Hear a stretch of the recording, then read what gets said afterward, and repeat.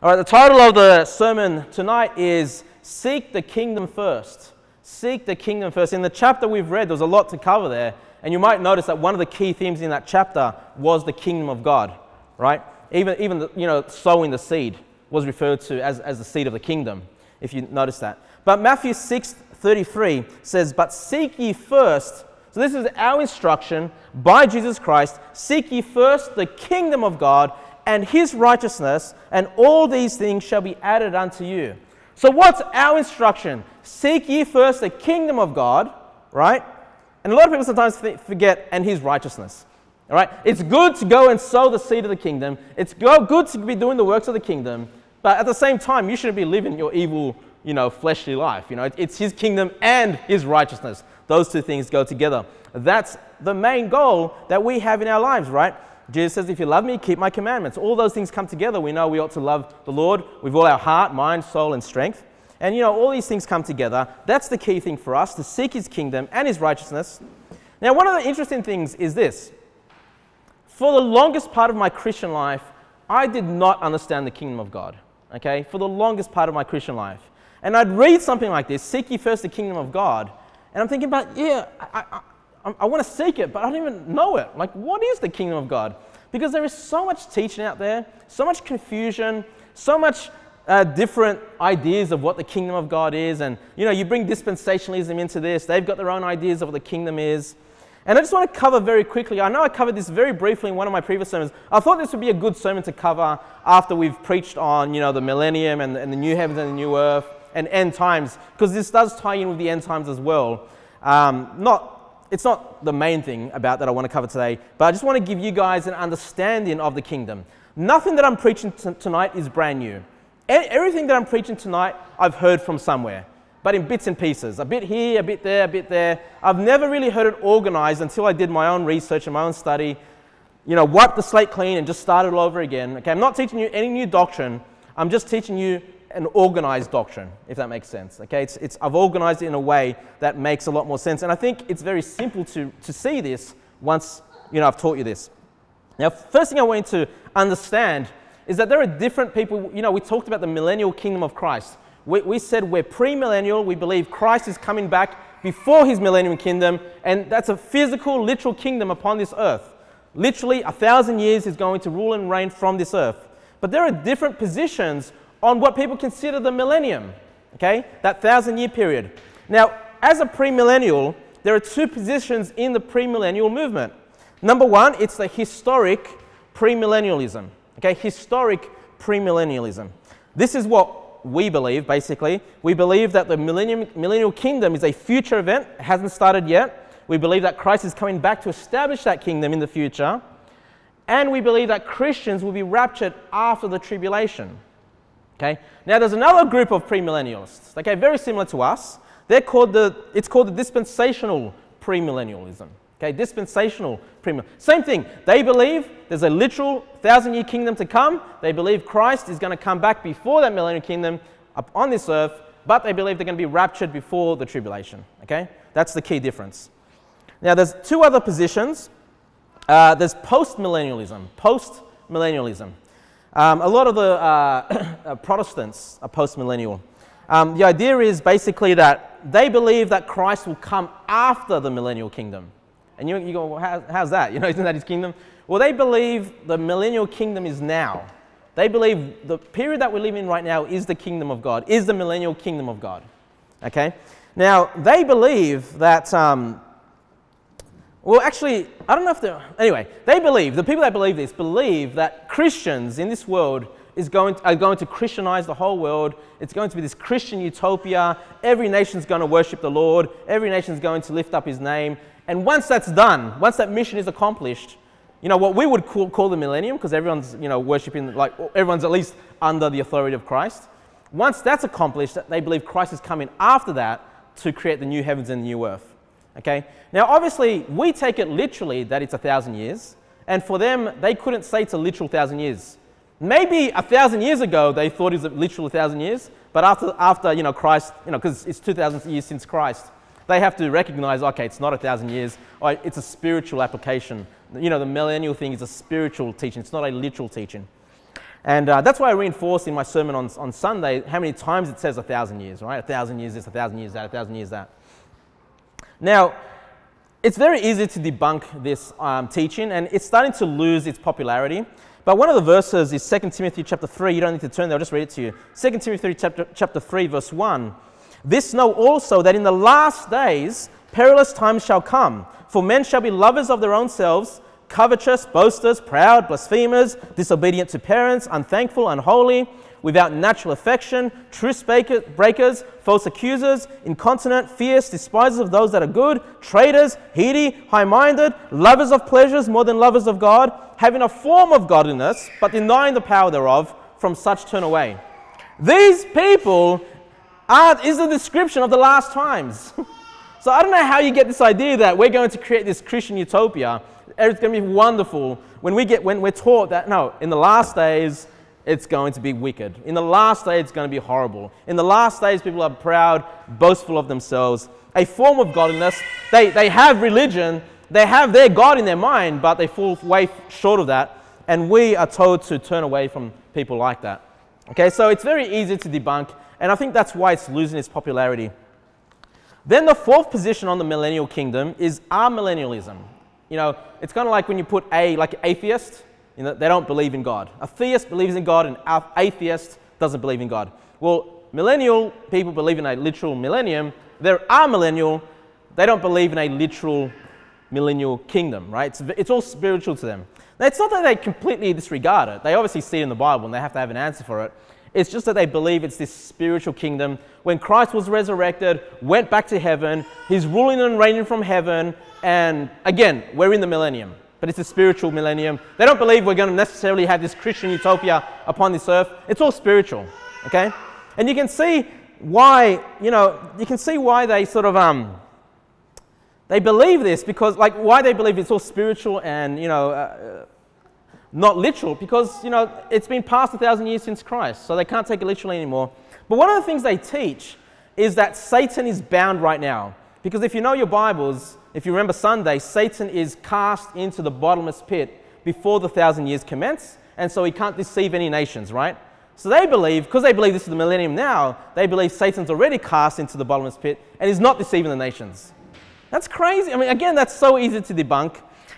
Just Ephesians 6:11.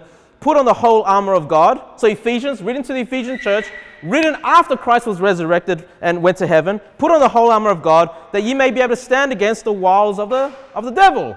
Right? Why would you need to put the armor on if the devil's bound and not deceiving the nations, right? Put it on so we can stand against the wiles of the devil. For we wrestle not against flesh and blood, but against principalities, against powers, against the rulers of the darkness of this world, against spiritual wickedness in high places. And again, I could show you so many verses, obviously, of our battle with the devil, with Satan on this earth.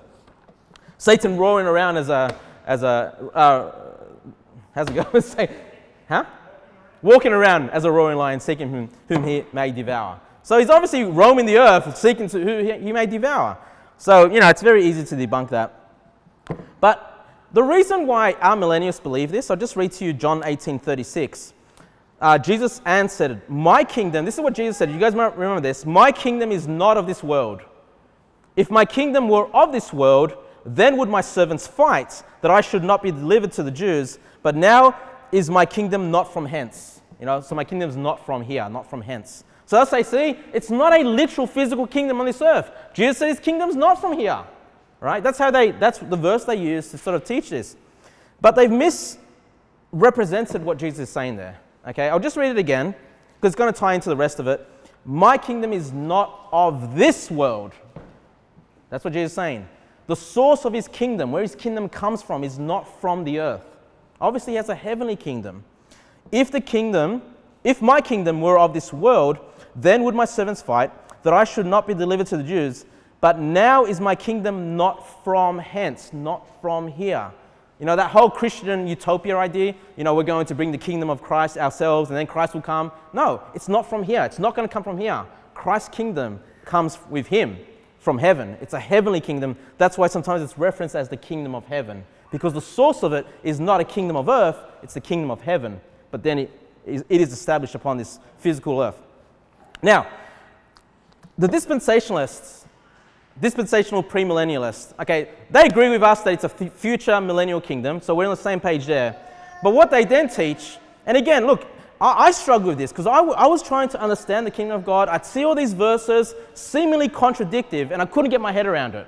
Okay, and my problem was I was trying to find the answers from people, from books, from sermons. I should just gone to the Bible. Just Lord, help me understand this, right? And eventually I had to do that, and the Lord did help me understand this. But they teach there's a difference between the kingdom of heaven and the kingdom of God. Okay? They teach that the kingdom of heaven is just for the Jews. Just for the Jews. Just for Israel. And the kingdom of heaven, that's for the New Testament church. That's what they teach. Now turn to Matthew chapter 4. You guys turn to Matthew chapter 4, verse 17. Now, when I first came across this teaching, it was in my first independent fundamental Baptist church. Okay? And I was doing a course on, they call it Bible hermeneutics, which is Bible interpretation, understanding the Bible. And I was excited when they told me, oh, the kingdom of heaven's for the Jews, the kingdom of God is for the church. I was excited. I was like, awesome, now I get it. I've been trying to find this answer. You know, I remember, I think, going to someone saying, oh, isn't it so good to know the truth?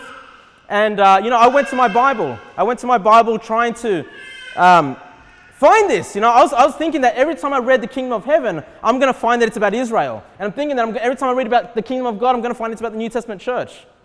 Only to be disappointed, right? You hear things, it sounds wonderful. You know, you can parrot it as much as you want, but then you take it to the Bible and it falls short, right? It just collapses, right? And I remember just being disgruntled, being frustrated. It's kind of like the pre-trib rapture.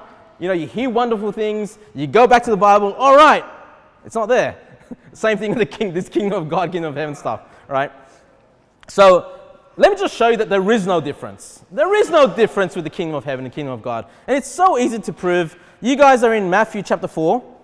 Let's read verse 17, Matthew 4:17. From that time, Jesus began to preach and to say, repent, for the kingdom of heaven is at hand. Now, what does it mean to be at hand? It means it's close by, right? It's about to happen. It's about to come. You know, it's within reach, right? The kingdom of heaven is at hand. Now, let's just pause here for a moment. Jesus says it's about to come. And then what dispensationalism teaches is that, well, it was postponed because the nation of Israel rejected Christ. So because they rejected Christ as their king, Jesus had to postpone the kingdom of heaven. But Jesus is saying the kingdom of heaven is at hand. It's around the corner. Get ready for it. Was he lying? You know, was he at the mercy of unbelief in Israel to decide when he's going to bring in his kingdom? Now, I'll read to you Mark 1:14. So you guys stay there so you can sort of see along. Now, after that, John was put in prison. Jesus came into Galilee preaching the gospel of the kingdom of God and saying, the time is fulfilled and the kingdom of God is at hand. Repent ye and believe the gospel. So hold on, which one's coming at hand? Is it the kingdom of heaven at hand, or is it the kingdom of God at hand? Are these two different kingdoms, both at hand? It's the same kingdom. It's the same passage. This is the parallel passage of parallel teaching on the kingdom. Look at Matthew 5:3. Matthew 5, verse 3. Matthew 5, verse 3. The Sermon on the Mount, Matthew 5, verse 3, it reads, blessed are the poor in spirit, for theirs is the kingdom of heaven. Right? You might be poor upon this earth. Hey, but you can be greatly blessed and greatly encouraged if you're saved to have the kingdom, being someone, a child of the kingdom of God. Let me read to you Luke 6:20. But he lifted up his eyes on his disciples and said, blessed be ye poor, for yours is the kingdom of God. Right? Same thing, same teaching, parallel passage, Sermon on the Mount. It's just recorded differently. You know, maybe he preached it multiple times. Sometimes he said heaven, sometimes he said God. What have you? You know, it's the same teaching. Right? There's no difference. You guys are in Matthew. Turn to Matthew 13. Matthew 13, verse 10. Matthew 13, verse 10 and 11. So this was where we were reading from in the chapter. Matthew 13, verse 10. And the disciples came and said unto him, why speakest thou unto them in parables? He answered and said unto them, because it is given unto you to know the mysteries of the kingdom of heaven, but to them it is not given. I'll read the parallel passage in Mark chapter 4, verse 10. But when he was alone, they that were about him with the 12 asked of him the parable. And he said unto them, Unto you it is given to know the mystery of the kingdom of God. But unto them that are without, all these things are done in parables. Okay, it's the same thing, right? Same thing. And I'll even read to you from Luke, because Luke captures this event as well. Luke 8:9. And his disciples asked him, saying, What might this parable be? And he said, Unto you it is given to know the mysteries of the kingdom of God, but to others in parables, that seeing they might not see, and hearing they might not understand. Okay? Now turn to Matthew 19. Matthew 19, verse 23. Matthew 19, verse 23. And this is the best one. Like if you're trying to convince someone that these two things are exactly the same thing, the kingdom of God and the kingdom of heaven are the same thing, turn to Matthew 19, 23 and just show him this. And this is the story of the young rich ruler coming to Christ. He wouldn't sell his riches, remember? And then we pick up the story in verse 23. Then said Jesus unto his disciples, Verily I say unto you, that a rich man shall hardly enter into the kingdom of heaven. So is it hard for a rich man to enter into the kingdom of heaven? Yes, hardly. It's not impossible, it's just very hard. Okay? And we see that. We go soul winning. The more they have, the more possessions they have, the nicer their house, the more material they have, the greater chance that they're going to reject the gospel. But then look at verse 24. And again, what does that mean? Once more. I'm saying to you, saying this to you again. Is he saying something else? Is he saying something different? No, he says, and again, the same thing that I just said to you. And again I say unto you, it is easier for a camel to go through the eye of a needle than for a rich man to enter into the kingdom of God. So in the same passage, it's hard for both, the kingdom, the rich man to go into the kingdom of God, the kingdom of heaven. Why? Because he's saying the same thing again. Just saying it slightly differently. It's kind of like if you instruct your kids, you might say, I don't know, I might say to my kids, can you make me a coffee? And then I might bring him back and say, make sure you don't make me a tea, or, you might rephrase something twice to make sure your child understands. And so, Jesus is making it very clear to them that a rich man can't enter into the kingdom of God, right? And he says it both ways, so we can see that these things are parallel. They're exactly the same thing. Verse 25, when his disciples heard it, they were exceedingly amazed, saying, Who then can be saved? But Jesus beheld them and said unto them, With men this is impossible, but with God all things are possible. I just want you to notice there, because he's talking about the kingdom of God and the kingdom of heaven, and the disciples ask, Who then can be saved? So we see the correlation with salvation and the kingdom of God. Okay? These things go hand in hand. Salvation and the kingdom of God. Now, let me just show you some inconsistencies, right? And what I mean by inconsistencies, I'm just saying these are passages that people struggle with and come up with all this crazy teaching. Okay? You're still in Matthew, so turn to Matthew chapter 3, verse 1. Matthew chapter 3, verse 1. Matthew chapter 3, verse 1. The Bible reads, In those days came John the Baptist preaching that in the wilderness of Judea, and saying, Repent ye, for the kingdom of heaven is at hand. Okay? So we see John the Baptist saying the kingdom of heaven is at hand. He's saying it's about to come. And then Jesus in Matthew 4:17, actually I think we read this already. From that time Jesus began to preach and to say, Repent, for the kingdom of heaven is at hand. Okay, so it's around the corner, it's coming. Right? Then Matthew chapter 10 verse 5. Matthew 10 verse 5. I'm getting you to turn here just because I know you're in Matthew, so it's just easy. Matthew chapter 10 verse 5. These 12 Jesus sent forth, so the disciples, and commanded them, saying, Go not into the way of the Gentiles, and into any city of the Samaritans enter ye not, but go rather to the lost sheep of the house of Israel. And as ye go, preach, saying, The kingdom of heaven is at hand. So John the Baptist, Jesus, and the disciples all preaching, the kingdom of heaven is at hand. Were they all mistaken? No, they were teaching the truth. This is a reality. A kingdom of God at this point in time was about to come. All right? Why? Because the king was there. The King of Kings was there on the earth. Now, not only was it coming or at hand, but if you read your Bible, it did come. Okay, so turn to Matthew chapter 12. Matthew chapter 12, verse 28. Matthew chapter 12, verse 28. Matthew 12:28. Jesus speaking, but if I cast out devils by the Spirit of God, so did Jesus cast out devils by the Spirit of God? Yes. All right. But if I did that, then the kingdom of God is come unto you. So was Jesus casting out devils by the Spirit of God? Yes. If that's true, then the kingdom of God is come unto you. It's here. Jesus is saying, it's right here. The kingdom of God is here. I'm casting out the devils by the Spirit of God, by the power of God. Now, I'm just going to read some other passages to you here.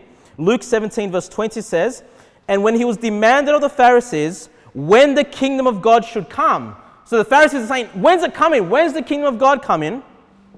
He answered them and said, the kingdom of God cometh not with observation. So it's not something you can see, all right?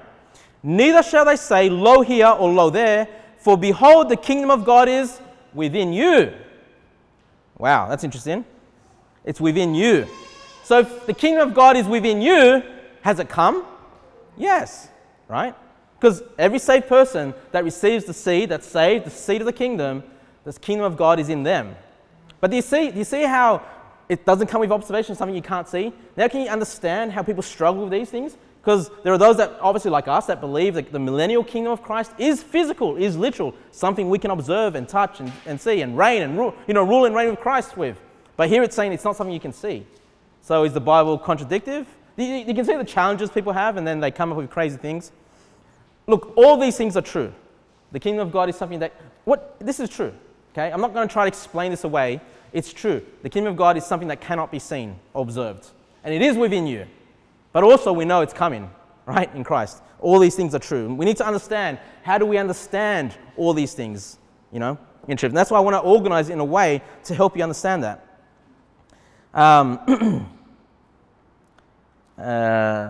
Sorry, kingdom of God is at hand. Oh, and I'll just read to you John 3, 5 and 6. You guys know this. Jesus answered, verily, verily, I say unto thee, except a man be born of water and of the Spirit, so he's saved, he cannot enter into the kingdom of God. So how do we enter the kingdom of God? Salvation, being born of the Spirit, right? That which is born of the flesh is flesh, and that which is born of the Spirit is spirit. So the way we enter into the kingdom of God today, the kingdom of God that was at hand when Christ preached, the kingdom of God which had come when Christ was doing his ministry and casting out devils, and the one that is not observed and cannot be seen is when you're saved, the kingdom of God is in you. Okay? The kingdom is now. That's a truth. The kingdom does exist now. And that's why you have these amillennialists and these post-millennialists saying, the kingdom is now. And they say it's the millennial kingdom that's now. But you can see why. Because they read these passages and they can't understand it. They can't comprehend what's going on. And I understand why I was struggling to understand this when I'd read all these passages. So the kingdom of God is now. But also, the kingdom of God is still future. The kingdom of God is still future.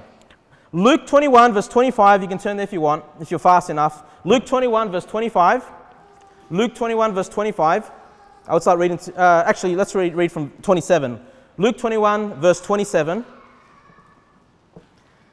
Jesus says, and then shall they see the Son of Man coming in a cloud with power and great glory. So when does Christ come in a cloud? At the rapture, right? That's still future, hasn't happened yet. And when these things begin to come to pass, then look up and lift up your heads, for your redemption draweth nigh. So that's our physical salvation, our physical redemption in the new bodies. And he spake to them a parable, saying, the fig tree and all the trees, when they shall shoot forth, ye see and know of your own selves that summer is now nigh at hand. So likewise, when ye see these things come to pass, all the events of the tribulation, all that kind of stuff, in the context, know ye that the kingdom of God is nigh at hand. Well, hold on, Jesus, didn't you just say you had already come? But now he's saying it's nigh at hand, right? When you see Christ come in the cloud. Now, this is truth as well. We can't explain this away. It's true. The kingdom of God is still coming. But we also know the kingdom of God is now, right, in you. Okay, but it's still coming. These things are true. I'm not trying to confuse you. I'm just saying to you, all these things are true. Okay? Turn to Luke 19, if you're already in Luke. Luke 19, verse 11. Luke 19, verse 11. Now remember, I was saying the kingdom of God is at hand, like it's immediate, it's going to happen, it's imminent, that kind of thing.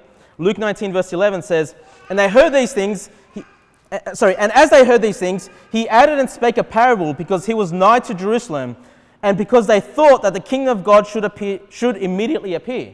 So Christ was going to Jerusalem. They thought in their mind that the kingdom of God's going to come now. He's coming to Jerusalem, he's going to rule and reign, he's going to be the king, of Israel, so on and so forth. But do you see how they thought that it should immediately appear, right? But then look at this in verse 12. He said, therefore, this is the parable, a certain nobleman went into a far country to receive for himself a kingdom and to return. And he called his 10 servants and delivered them 10 pounds and said unto them, occupy till I come. Now this parable, I'm not going to keep going on it, but this parable is saying Jesus is the nobleman, right? He's saying he needs to go to a far country to receive unto himself a kingdom. Remember that the kingdom's not from here, not from hence. The kingdom's from heaven. So when he goes away to head back to the Father, where he is now, when he comes back, he comes with that kingdom. Okay, he comes ruling and reigning and establishes that millennial kingdom on this earth. But do you see how he says, occupy till I come? So just wait, and then I'm going to come and bring that kingdom that I'm going to get from that far country. So it's not something that's coming immediately as he was going into Jerusalem. All these things are true. Okay? I'm not going to be so smart and explain it away like many people do.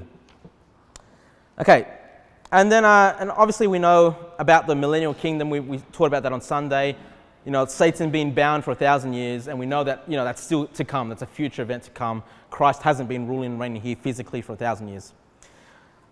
And then there's also that the kingdom of God. Now this is the thing about Christ's kingdom. When he comes, it's 1,000 years long, right? It's a future kingdom, but it's not eternal. It comes to an end. At the end of the 1,000 years, God creates the new heavens and new earth. It's not an eternal kingdom, okay? It's a 1,000-year-long period. But then there's an eternal kingdom, okay? There's eternity. And this is the truth. This is the truth as well. I'll just read it to you. 1 Corinthians 15, verse 23 to 24, it says, but every man in his own order, talking about the rapture, Christ the first fruits, so Christ was resurrected first, afterward they that are Christ at his coming, so that's our rapture, when we receive our new bodies at his coming. Then cometh the end, pay attention now, then cometh the end, when he shall have delivered up the kingdom to God, even the Father, when he shall have put down all rule and all authority and power. So what he's saying is when he comes and he has his millennial kingdom and everything's under his feet, right? Then he hands that kingdom over, or delivers that kingdom over to God, even the Father. Okay? So we have now the new heavens and the new earth. We read about that in Revelation, and that is forever. That kingdom is forever. Okay? So we have three truths. The kingdom is here now. The kingdom is still future, 1,000 years, but then there's a kingdom that's eternal. All three truths. And it's all the kingdom of God. Okay? All the kingdom of God. Now, how do we understand this? Because you can see why people struggle, right? Well, go back to, are you in Matthew? Maybe some of you are. Matthew 13. Matthew 13, the chapter that we read. Remember, the great theme about Matthew 13 was the kingdom of God. And it wasn't until I understood. Because remember how he talks about all these parables? And then he asks the disciples, do you understand? And they say, yea, Lord.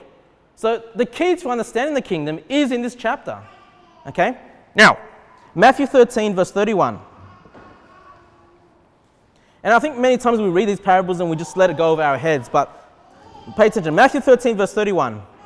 Another parable put he forth unto them, saying, the kingdom of heaven is like to a grain of mustard seed, which a man took and sowed in his field, which indeed is the least of all seeds, but when it is grown, it is the greatest among herbs, and becometh a tree, so that the birds of the air come and lodge in the branches thereof. I want you to notice a few things. How does the kingdom of God begin?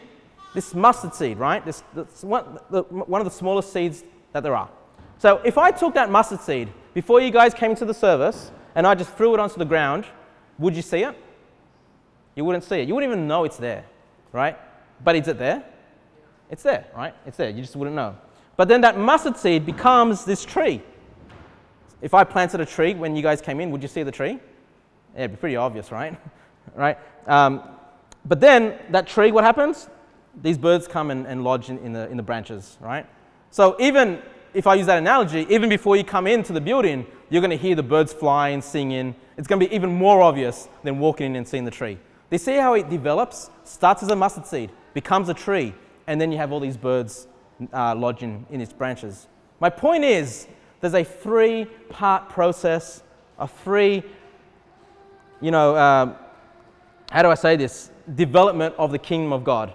There's the kingdom of God now, there's the kingdom of God millennial future, and there's the kingdom of God eternal. Three-part process in this kingdom. And then it's not only that, but look at, where was I reading from? Matthew 13, verse 33. Matthew 13, verse 33. Another parable spake he unto them.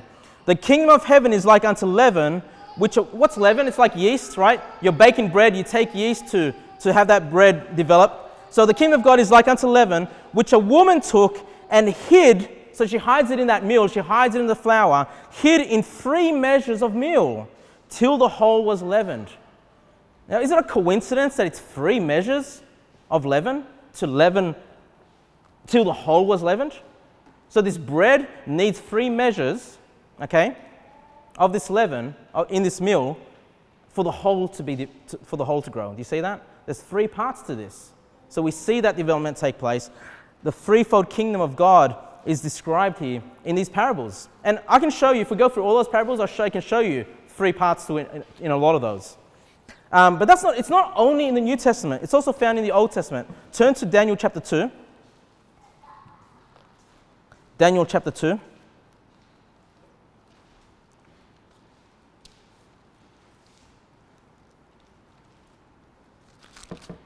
Daniel chapter 2, verse 34.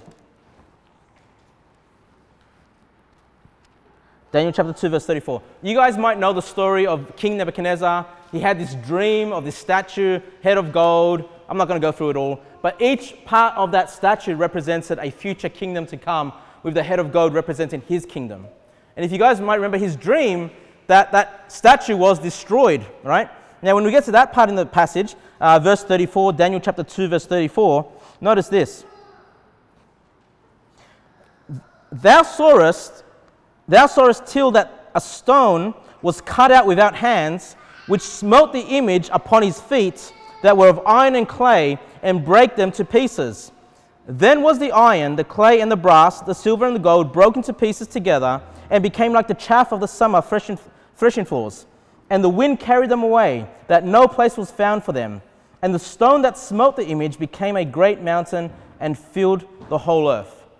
My point is, once it's talking about the kingdoms of this earth, ruling and reigning, there's a stone that gets cut away. That's the first part. It hits the feet of this statue, which is the next bit, which breaks it to pieces. And then it grows into this great mountain that fills the whole earth. Even in the Old Testament, we see this 3-step process of the king. And by the way, that stone, that mountain represents the kingdom of God. Okay? And so I just want to show you that even in the Old Testament, we see this 3-part process in the kingdom of God. Now let me just show you some other interesting things. So the kingdom of God is now, like a mustard seed, can't be seen. You enter into the kingdom through salvation. Then the kingdom of God comes like this tree, right? And by the way, I don't know if you guys know this, but a mustard seed cannot become a tree. It's a miracle, right? Christ is not teaching science here, but he's explaining that this mustard seed, like they become these large, normally these, kind of like these big weeds kind of thing. I can't even think of it right now. But then it becomes this tree because it stands out from that mustard seed, right? And that's Christ's kingdom. It's going to come as this tree. It's going to be obvious. It's going to be visible. And then once that tree develops, then you have the birds come to, nest and that represents the kingdom eternal, right? The new heavens and new earth, new life, as it were. Now, some other interesting things about this 3-part process of Christ's kingdom. If you can go back to Matthew chapter 12, verse 22. Because not only does God have a 3-part process in his kingdom, but everything seems to happen in 3s during the kingdom of God. Matthew 12, verse 22. Matthew 12, verse 22. Then was brought unto him one possessed with a devil, blind and dumb, and he healed them, insomuch that the blind and dumb both spake and saw. And all the people were amazed and said, Is this not the son of David? And when the Pharisees heard it, they said, "This fellow doth not cast out devils, but by Beelzebub, the prince of the devils." So the Pharisees are saying this Jesus is a devil, right? He's using the power of the devil to cast out devils. And Jesus knew their thoughts and said unto them, "Every kingdom," so he's talking about the kingdom of Satan here, "every kingdom divided against itself is brought to desolation, and every city or house divided against itself shall not stand. And if Satan cast out Satan, he is divided against himself. How shall then his kingdom stand?" So we talk about the kingdom of God. We know it's coming, it's here, it's growing. But Satan has his own kingdom. Do you see that?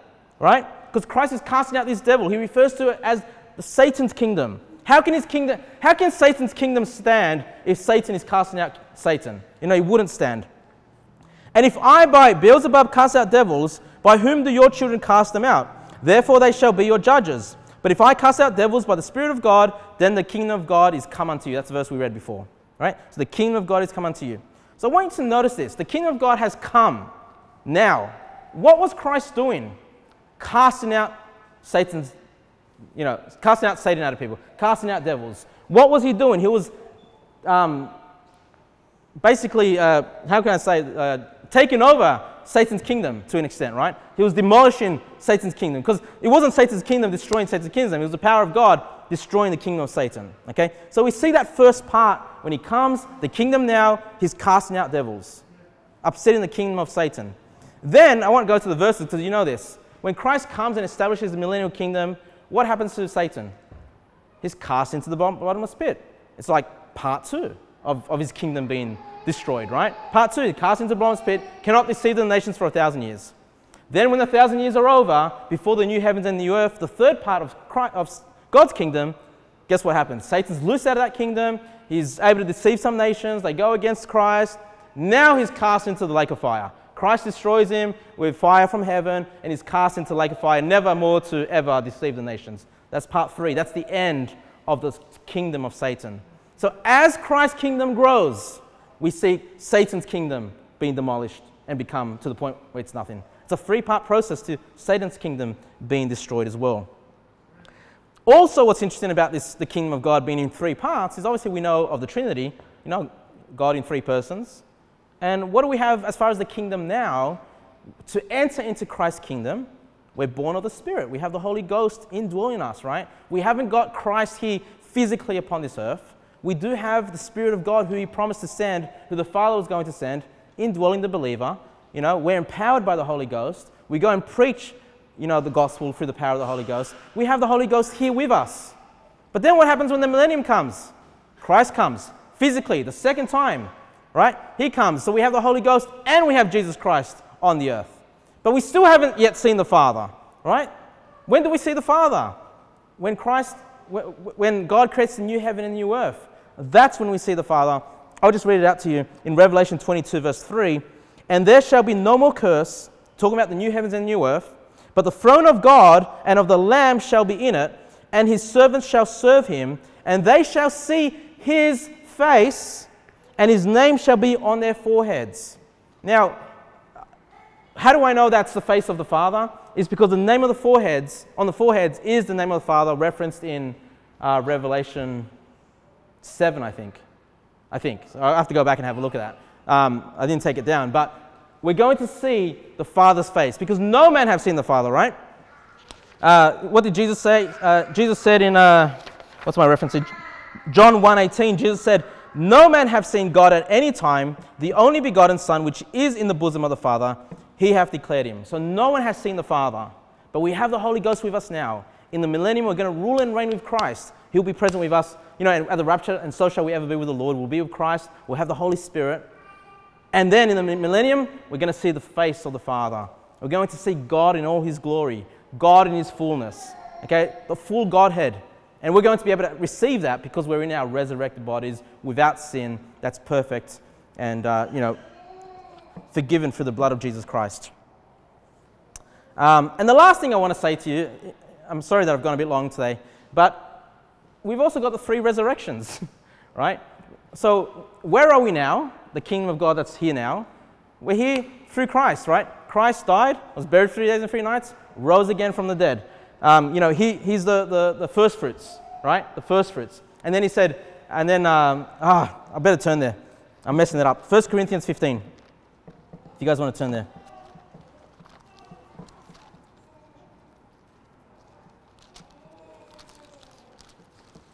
1 Corinthians 15.